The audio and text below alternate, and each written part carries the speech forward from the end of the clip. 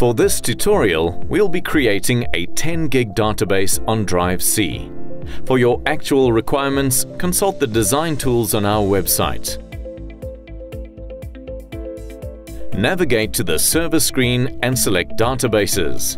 Once there, a list of existing databases is displayed, as well as available drive partitions and free space. Click the New button or right-click and then New to open the New Database wizard. Under the General tab, give the database a descriptive name. Then click New to add a new database slice.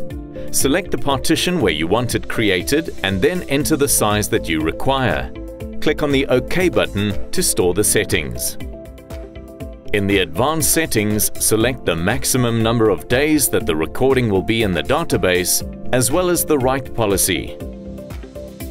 Ensure that your antivirus real-time checking is disabled on the database files and continue.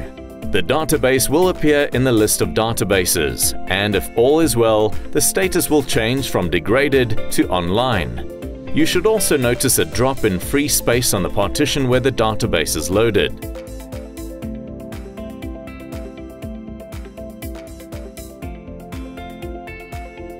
To delete a database, right-click the database and select Delete.